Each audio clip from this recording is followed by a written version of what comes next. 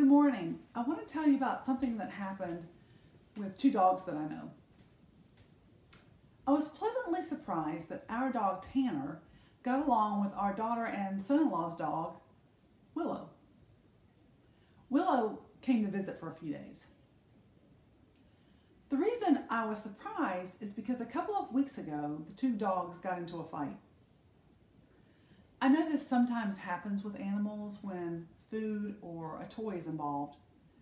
They both want it and there's no backing down.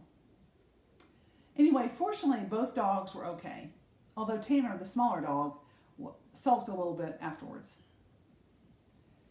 So it was with some hesitation that we brought the dogs together when our daughter came to visit. Willow was eager to see us and seemed to have forgotten any problem with Tanner. For his part, Tanner seemed to be okay too. They played some, ran around the backyard together, and then rested nearby each other when they came inside. It made me think about people and the fights or conflicts that we might have. Usually they're not physical altercations, and that's good. However, we might have verbal conflicts and arguments. They can be hard to recover from, and we might need help. But it can be such a blessing when these conflicts are worked through and resolved. This is when the love and the grace of God can really make a difference for us when we have a disagreement with family, friends, or others who we may not even know that well.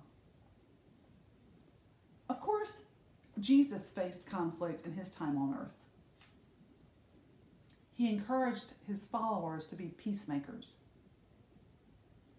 Blessed are the peacemakers, for they will be called children of God. Matthew 5:9. Thank you for all you do to help resolve conflict and bring peace.